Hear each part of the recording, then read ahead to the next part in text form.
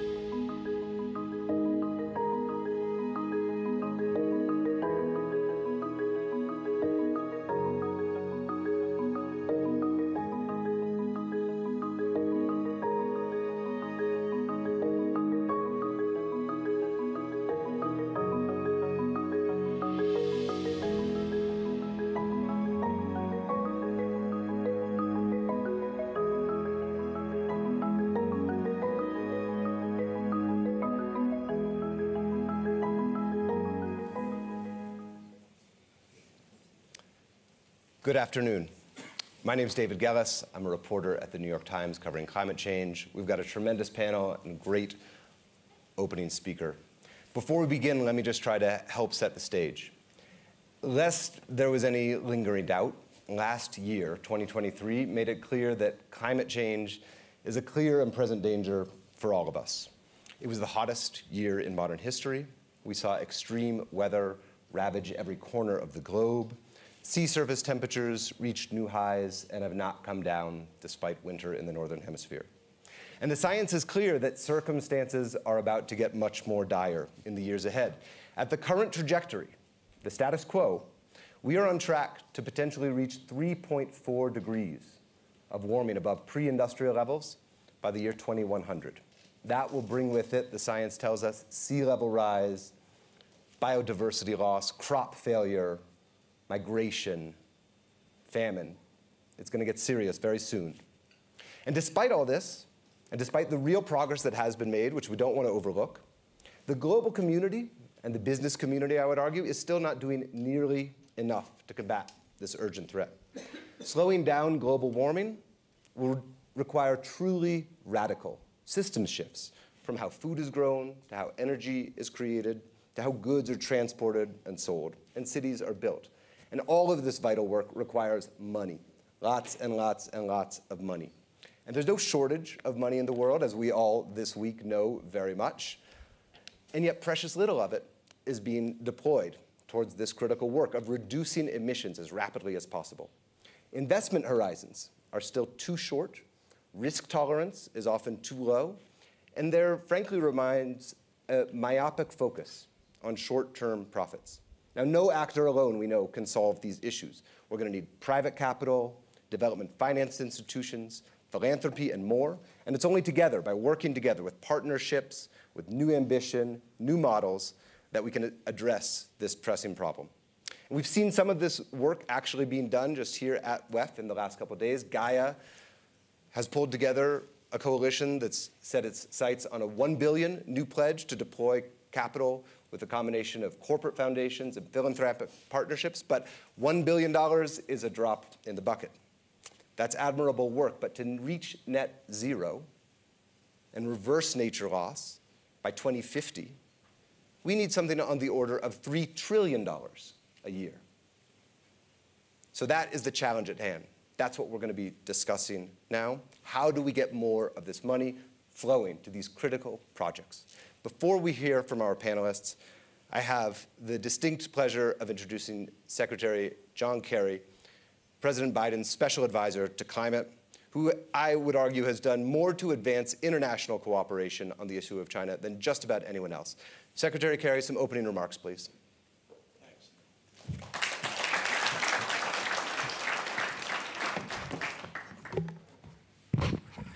Well, David, thank you very, very much. And ladies and gentlemen, and particularly the members of this really capable and you will find hugely informed panel.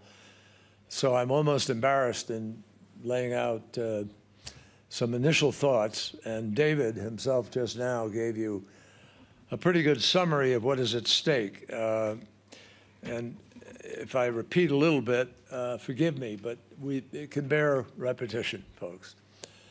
I'm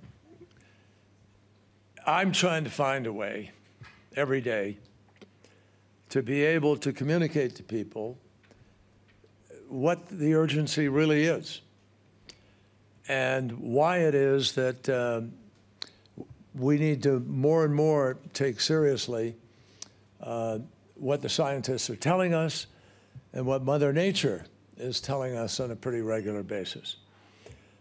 Last year, 2023, which David referred to, was literally the most disruptive, climate disruptive, most climate consequential negative year in human history. And as we all know, if you measure, there's a important body of evidence now that's been laid out that really doesn't leave us any space for debate or, frankly, procrastination any longer.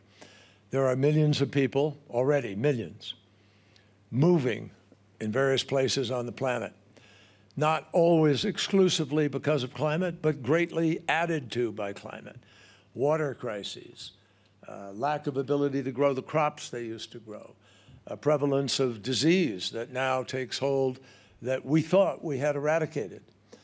The climate crisis is also a health crisis. In addition to that, the quality of the air, which comes directly from greenhouse gas emissions, is killing 7 million people a year around the planet. When I say killing them, I mean I'm talking about literally the disease that you get because you're breathing in particulates, and the levels of cancer, the levels of complications for people with heart disease or emphysema and so forth are clear scientifically. In addition to that, we're witnessing disruption that is really, really dangerous in terms of macro global diplomacy and strategy. Strategic thinking is changing as a consequence, though not all the policies of the world have changed sufficiently to address it. But because of what's happening to the island states, where their leaders now don't just sit around and think about what they're going to do to respond, but they are thinking about how they're going to move their people and where they're going to go. And will they be able to maintain statehood in this afterlife of a nation that is without a nation place? President Biden has actually issued a executive statement that he, as president in the United States, will recognize those countries. Think of that. We've already had to say we will recognize a country that had to move from where it is, that doesn't have a country anymore, but can still sit in the United Nations or still be engaged in international affairs in a recognized way. Those are the kinds of things some people on this planet have to actually think about right now and respond to. But in addition to that, there are places that are becoming unworkable, let alone unlivable. The human body just doesn't respond the way it would at 100 degrees, 101 degrees, at 135 or 140 degrees. Last year in Phoenix, Arizona, 31 straight days at 110 degrees or higher. Asphalt that starts to melt, airplanes that can't land because the airport has to close for a period of time. So disruptions to business, disruptions to life, all bear a cost. And people who are following this will tell you the cost of lost productivity, of interruptions of movement of goods and services and so forth. So I've been traveling around the world a lot in the last 3 years, meeting with leaders of countries, trying to urge them to choose something different in terms of their energy production. Where they have gas, they could also be deploying renewables, but they want to choose the gas.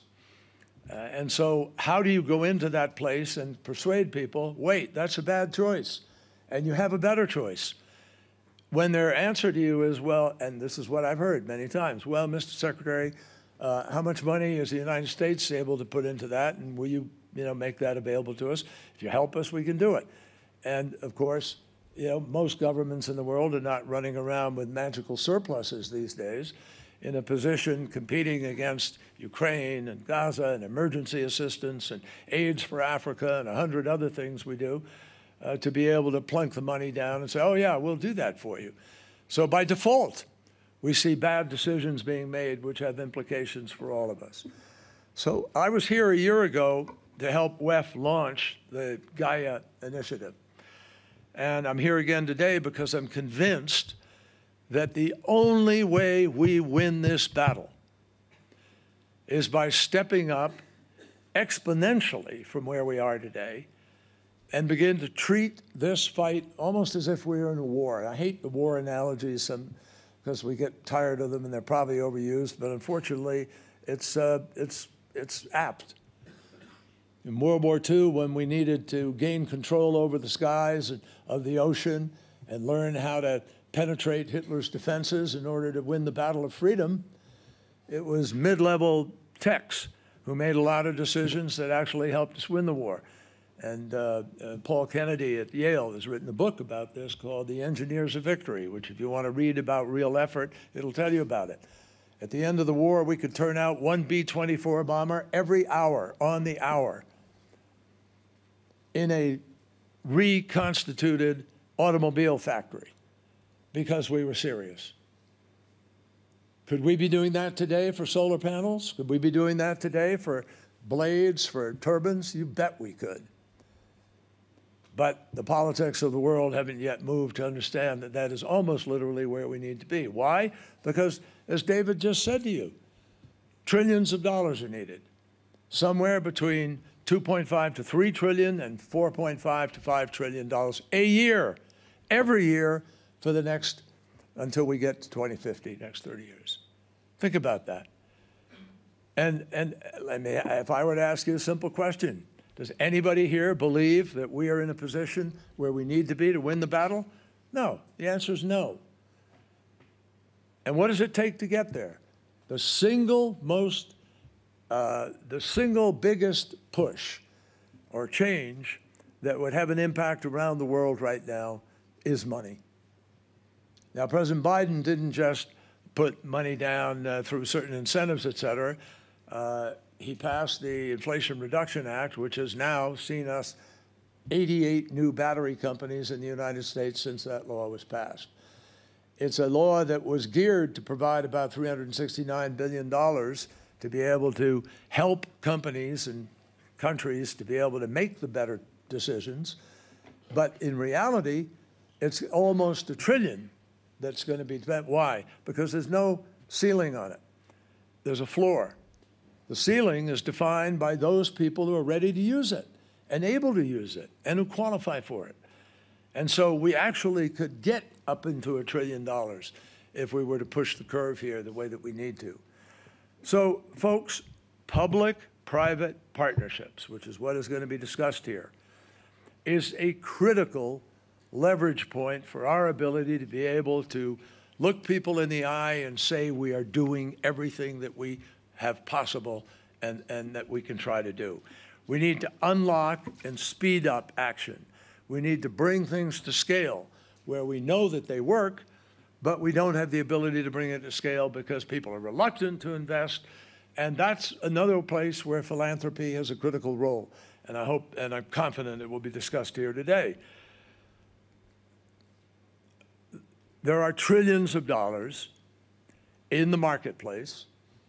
Some of it was parked for quite a period of time when the interest rates were low, particularly low. And we're paying for the privilege with net negative interest. They're paying for the privilege of being parked in a bank somewhere and not put to use at a time where even that money, which is owned by somebody, BlackRock and Goldman Sachs and Blackstone and all these folks who manage vast sums of money, it's not their money. And a lot of people don't understand that. But it's money that is seeking a return on investment in almost every case. And they are under a fiduciary responsibility to provide that. So if a client comes in and plunks down X hundreds of millions of dollars and says, I want you to do the following things with this, they're duty bound to do it. That money is not available to be able to make the difference that some people in the world think. So what we have to do to cure that and get that money to deploy is create bankable deals. And when you create a bankable deal, you're basically taking risk out of the deal, reducing the risk, so that you have first loss or earnest money or something put up that gives people confidence that if they are going to put some of that money down, there are the good prospects, not good, they can have defensible prospects that's a bet that's worth making. Now, how do we do that? Well, philanthropy can play a far bigger role than it is today. And I'm optimistic about our prospects, frankly, if we can churn this money out in the next few years. Remember, the targets that we have don't have to be achieved by next week or by next year. There's a first plateau of 2030 where we need to have a minimum of a 43% reduction, and then there's 2050 where we need to be able to hit the net zero 2050. So we do have some time here to bring maturity to some of these technologies and to deploy them in a way that will make a difference. Now, we have countries now that have agreed on targets for the global adaptation. Adaptation, a lot of people have shied away from investing in because they think they can't make money. Not true. There are loads of adaptation projects which actually have a return on investment. And so you could be earning 10, 12, 15%, which for a pension fund or something is not a bad return. And if you have that with a 30-year PPA, offtake agreement, you're in business and you're able to make things work. So think bankable deal. Think how we change the way we look at that. And we have to make the multilateral commitments that we need to do this more of a reality. Multilateral action combined with progress is already happening in the markets. And it is propelling us forward, but just not big enough and fast enough. And yet, and this question of scale is critical, and I think we have to talk about that here now today. Philanthropy can be an accelerant here, folks. Needs to be. But for whatever reasons, and I think it'd be great for the panel to explore this, climate philanthropy seems to have plateaued at less than 2% of all philanthropic giving. Given the nature of this crisis, we got to break that mold. And that's another of the challenges that we face. So I was really excited to learn that the Gaia program, our plan, is launching a corporate philanthropy challenge here today to mobilize smart catalytic capital towards climate and nature interventions by 2030. I would hope that we could go further than the $1 billion, that we could actually make it a bigger grab, if you will, a challenge. And maybe that 2% figure will inspire people to reach out to more philanthropies and build this out. But I want to go back to what I said earlier. 1.5 degrees. And I'll close sort of just on this note. In Dubai, we actually did break the mold. We came out with a very different paradigm, building on Paris, building on Glasgow and Sharm el-Sheikh. We got 195 countries to all agree to buy into the notion that we have to transition away from fossil fuels, and we have to do so in accordance with the science. We have to do so meeting the goal of 2050 net zero, and we have to do so accelerating those efforts now in this decade. That's the conclusion and the operative language, which we all have to digest more in order to get where we need to go. That, to me, is a game changer. And when you add it to the methane initiative, to the shipping challenge, to the food and agriculture challenges, to the other efforts that came out in terms of the loss and damage fund and other things, we're in better shape to take this issue to where it needs to go than we have ever been. And that's why this meeting is even more important than it might have normally been, because philanthropy doesn't have to sit there and worry, though sometimes it may in one form or another, but it doesn't have the same fiduciary restraint with respect to looking for the return on investment. Mostly, philanthropy gives grants, and it knows it's making a bet. Here, I think the bet could not be more important, couldn't be bigger, couldn't be more compelling, and hopefully we're going to get some great ideas on the table today for how we're going to win this battle. So thank you all very, very much. Thanks.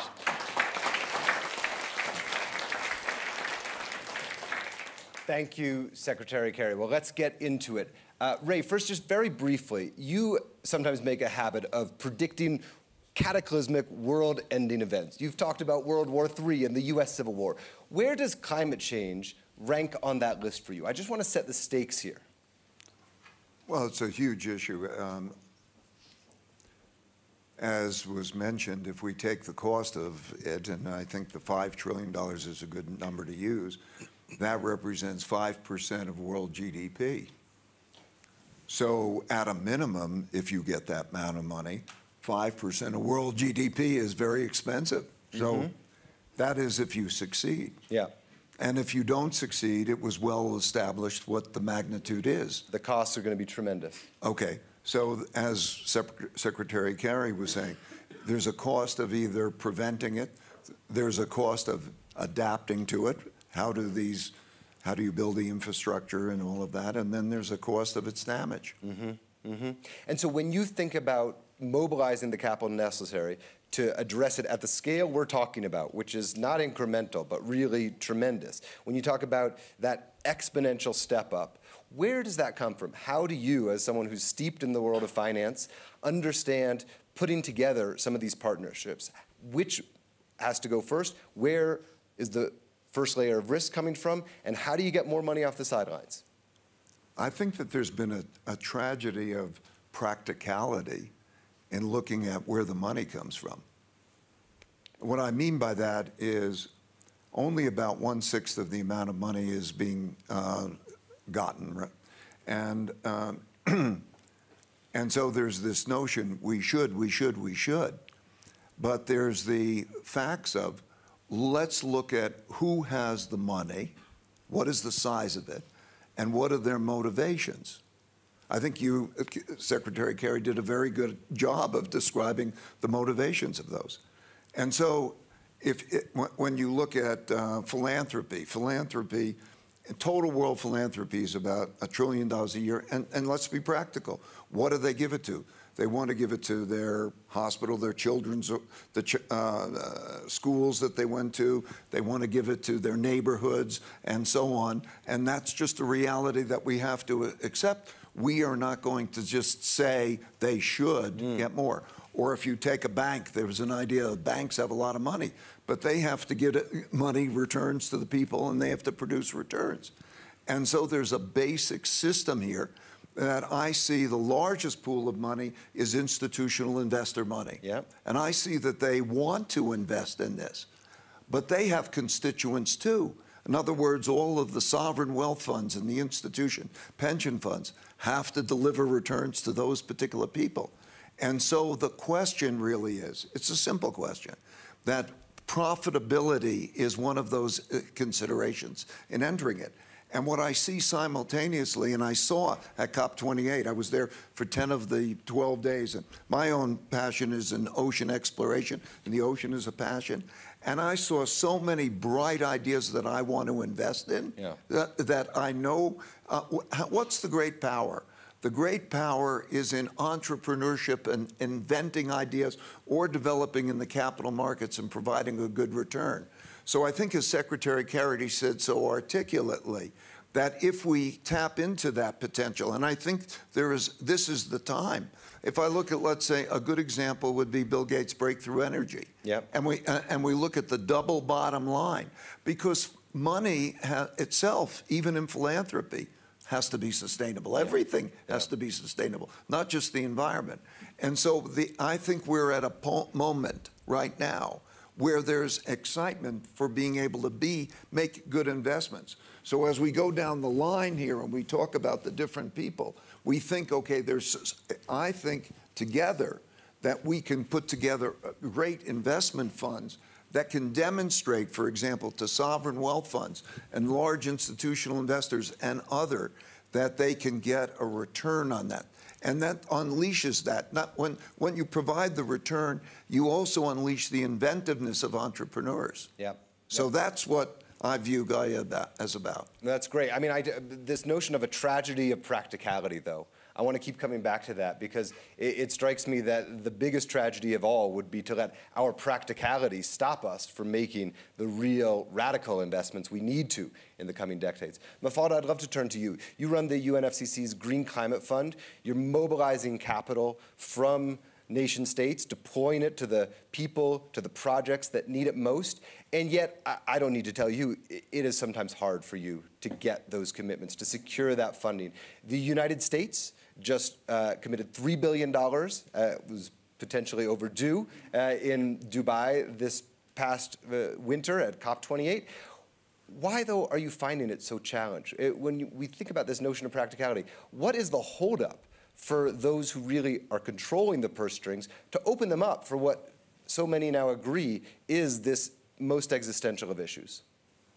So first of all, let me say that I'm really happy to be here, and we're really happy to be part of Gaia. In particular, you know, the focus on partnerships and bringing public-private philanthropic capital together, and also the element of innovation. I also want to say that, you know, normally I could play a little bit the role of Secretary Kerry, not as eloquent as him, but, you know, in bringing the science and how much we need to pay attention to the urgency. But I also want to bring a positive spin to the story, because I think we need hope. We need people to believe that this is possible. We have been investing for many years, for more than a decade, roughly 2 decades, in these type of investments in developing countries. And we have seen tough investment decisions being made by governments and by private sector. And you can look at it. If you track the history of renewable energy investments in developing countries, when the first, second, third of its kind of these investments happened, these were difficult investment decisions. How did we bring them about? Because public and private capital came together. And the type of risk capital that Green Climate Fund provides was a big component. MDB's money, Akhtar is here, he can speak to that as well, but it was this combination of public and private capital. So we have come a long way in trying to bring public capital together, MDBs, bilateral governments, because we have seen the power of bringing people together. We have brought public and private capital together, mostly in the project finance spaces. Now we really, and we have demonstrated, we have piloted, we have created some markets, we have created track records, learning curves, we have helped private sector companies go through certain learning curves, but we have a problem of scale. We have a problem. If we could allow things to move organically, this was all fine, but we cannot just allow things to move organically at this pace because of the need to act with speed and scale. Mm-hmm. So this is why we need this sort of push and this type of initiatives, and I agree with Ray, the biggest pool of capital is in institutional capital. So what is it that it will take? And you know, we are here to bring the public the risk capital, patient capital like ourselves, other type of capital, other type of public capital, and the institutional capital. And I see good signs. I see, we ourselves announced at COP, we being anchor investment in a platform to bring institutional capital for subnational borrowing or lending, for subnational lending.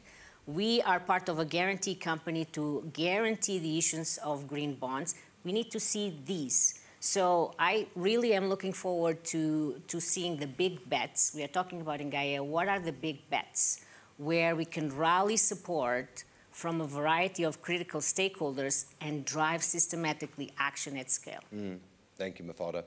Makhtar, we just heard from Mafalda talk about private capital crowding in. We've heard that phrase over and over. The World Bank is newly resolved under the leadership of President Ajay Banga to try to mobilize capital to address climate change. You run the International Finance Corporation, which is the part of the World Bank that specializes with working with the private sector. So you're right at that nexus. People talk about the World Bank sort of serving as this leverage point that could bring in hundreds of billions, if not even trillions potentially of dollars from the private sector, and yet we still see, even today, even with that renewed ambition, borrowing costs are much higher in the developing world. It's harder and harder to build these renewable projects in the places that need them most. We have FX risk, geopolitical risk, raising the cost of capital. What's being done, and what are the biggest roadblocks to finding more of these opportunities for that money to come in and make the difference that you want it to make? No, thank you very much, David. When Ajay came, he put in place a private sector lab. So part of the private sector lab is 20 CEOs, institutional investor, private fund, and he asked Mark Gardner and Shruti to coordinate, to chair this group, and I am coordinating it practically to come with ideas. What are we learning from this exercise? First, people want guarantees. They want more guarantees, the private sector. The number one request was more guarantees, political risk guarantees, and other type of guarantee. Currently, we put in place a working group at the World Bank where we put all our guarantee instruments, and the objective will be to put them together and to be making much more accessible and easier to access by the private sector and increase the scale. Second, you mentioned it, FX. Actually, it was not as big as we thought at the beginning. The most important one was really guarantees.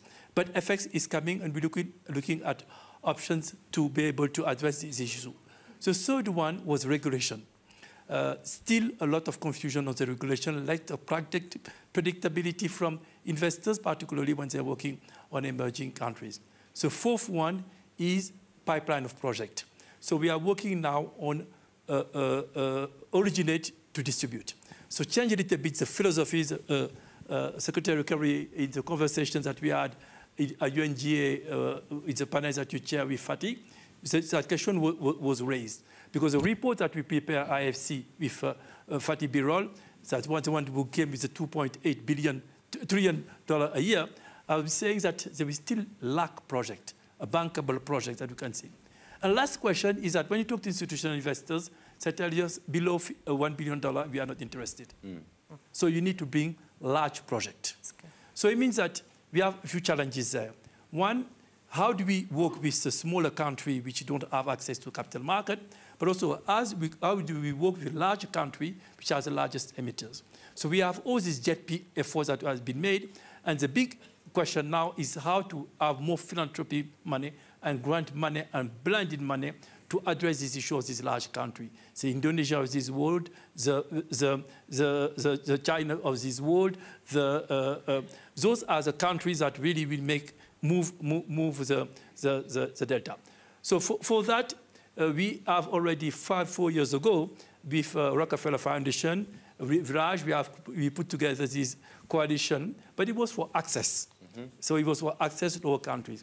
Something similar was needed for middle-income countries. I think that's why Gaia is so important, because now we start talking about what we will remove really is the needle, and I think bringing significant amount of it and showing the investment that bring return will be important. Let me give you two examples of things that people are looking into. Green hydrogen.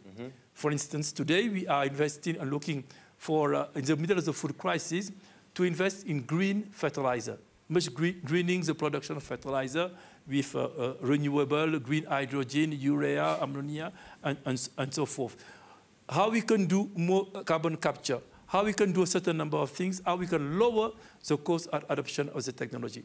Lastly, let's not forget the hard-to-abate sector, which has been currently a little bit forgotten in that conversation, and we'll be focusing a lot on generation, but not a lot on reducing the emission coming for the hard-to-abate sector. Yeah. So this is what is coming of the current conversation. It's hot from the oven, but I think that we are moving in the right direction, but definitely the scale of blended finance going for middle-income countries, the JP country, need to be increased significantly. Significantly in the years to come. Thank you. Desmond, let me turn to you. As CEO of Temasek Trust, which is the philanthropic arm of Temasek, of course, you recently made a $1 billion Singapore commitment to help get these catalytic investments moving forward in partnership with Gaia. That's great, but I wonder if you could take us inside the thought process. We have lots of institutional investors out there, many of whom are not taking steps like this. What gave you the conviction to actually move forward, and what do you say to those that are still on the sidelines? Well, first of all, thank you, David. It's not $1 billion from Singapore. It's $1 billion that we managed to raise in terms of pledges from partners from around the world who feel that in solving the global climate challenge, you can't not solve for Asia.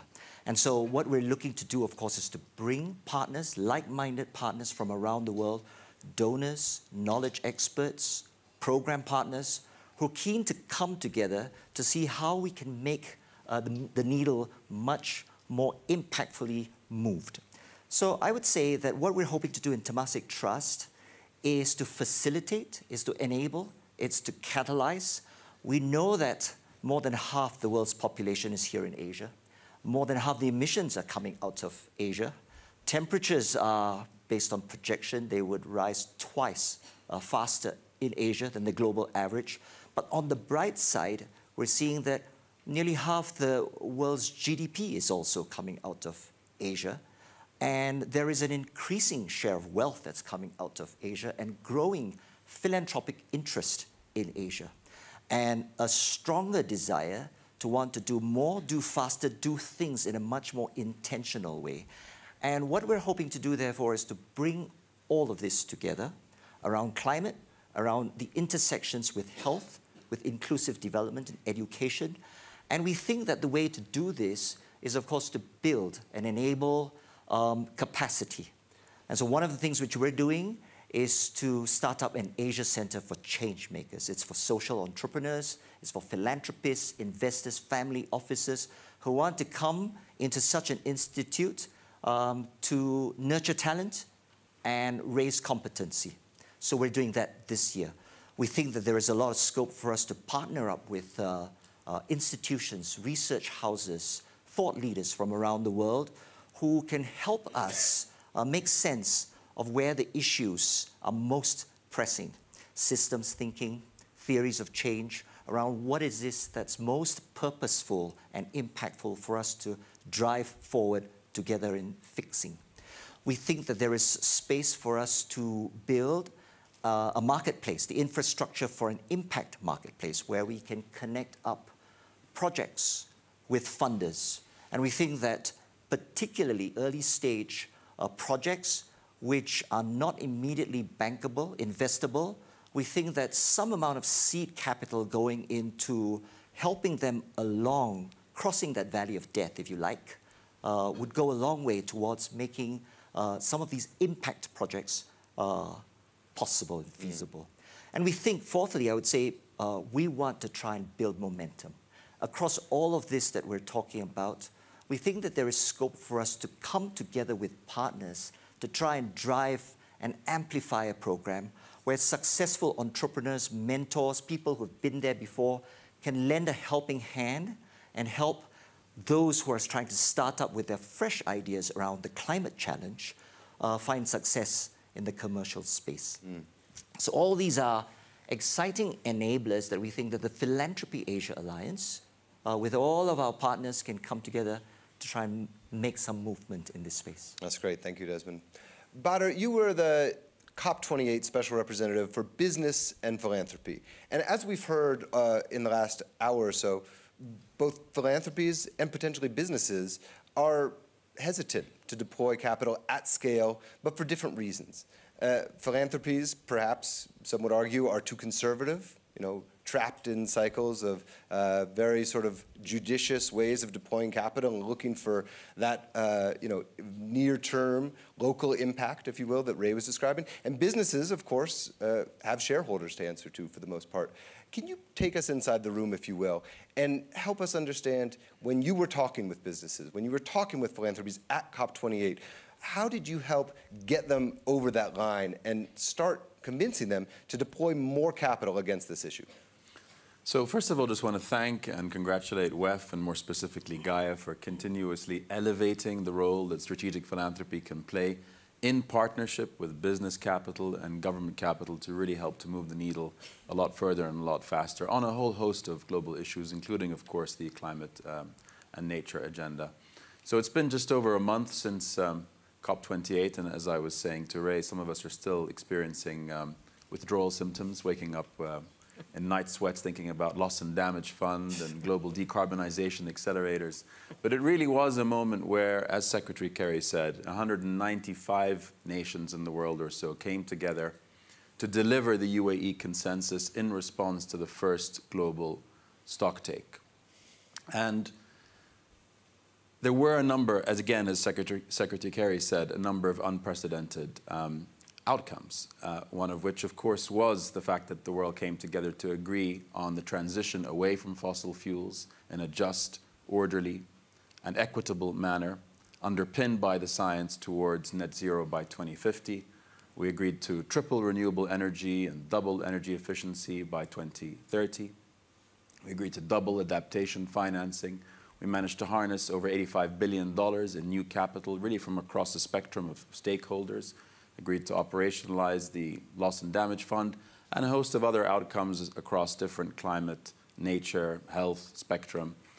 But for me, what I think COP28 represented, which really was the vision of Dr. Sultan Al-Jaber, was a paradigm shift in the way that we unite, act, and deliver.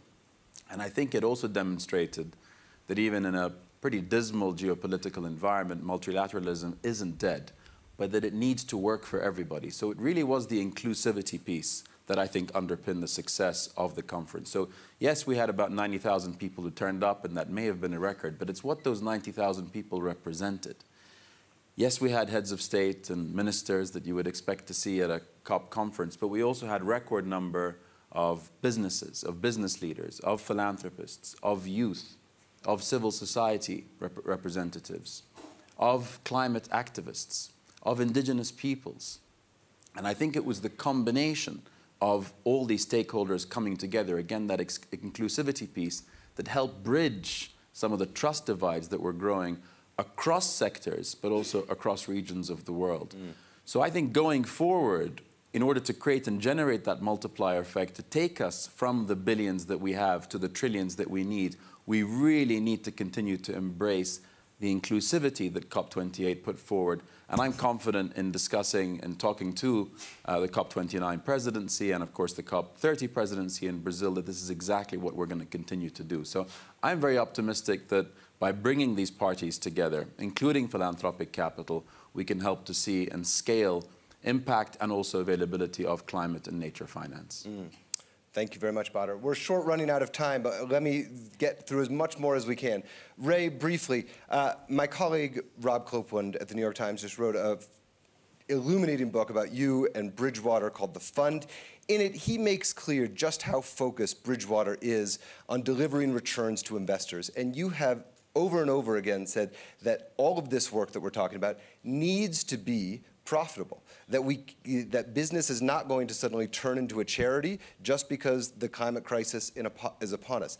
How do you think about this very central issue? And more specifically, is it not the case that the crisis is so severe that potentially businesses, investors need to be willing to sacrifice some short-term returns in the immediate to address what so many in this room agree is an existential issue? First of all, let me clarify that that book is not an accurate book, but I will address your question. It was more of a fantasy than an accurate book. I think we have to be practical. So, for example, when we go down and we think about how much does the World Bank have to give guarantees, and we think about the multinational development banks in total have $2 trillion. And if you take that amount of money and you say, why is it that you need the guarantees? Because there's this risk of loss. and how much loss can those actually guarantee without the consequences of that, that becomes a very limited amount of money relative to the challenge. And so as we go through each one of those cases, congratulations on the $1 billion, but it's not a drop in the bucket. And so if we're really dealing with the practicality, however we get there, moral suasion is getting us what we got, 1/6 of the amount of money that's needed, okay? And I know it, I see it. The institutional investors around the world, I know them. I've lived in that world, and I know myself. And so I know that there is entrepreneurship. And when I was on this in COP28, I was overwhelmed by entrepreneurs who I want to invest in. There is a point right now that there's the amount of money that is going in. And so if I know that institutional money, it's only 0.3% of institutional money goes in, and they want to invest.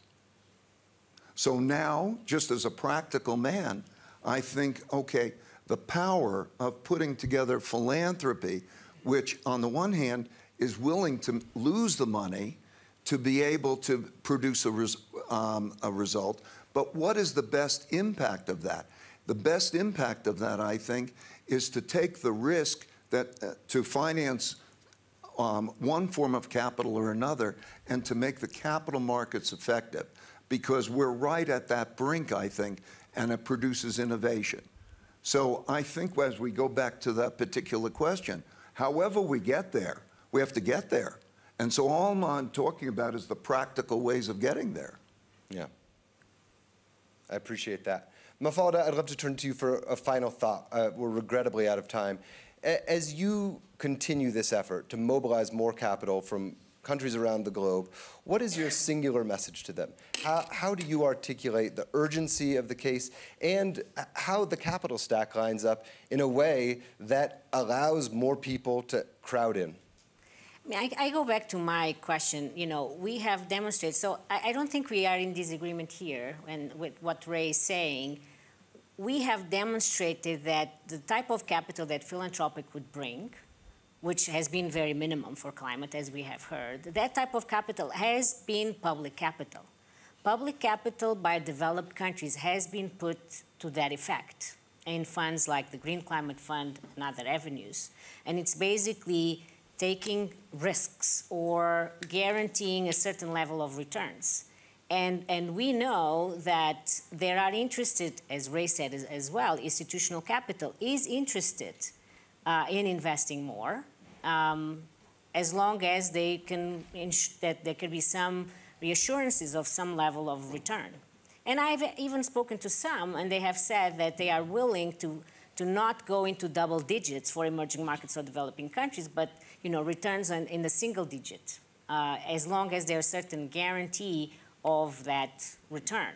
So we just basically need to mobilize, and I was saying in an event the other day, normally our experience has been that type of capital has been 10% of the total investment. So if we can mobilize more of the philanthropic with our own capital and unlock through vehicles, new funds, new structures, new financing structures, I think we can really bring this to a new scale. Thank you. Well, I have many more questions for all of our panelists, but we are truly out of time. The red light is flashing. My only hope, if I leave you with one thought, is just to build on something Ray said. Let not a tragedy of practicality impede us from doing this critical work. Thank you all. Thank you.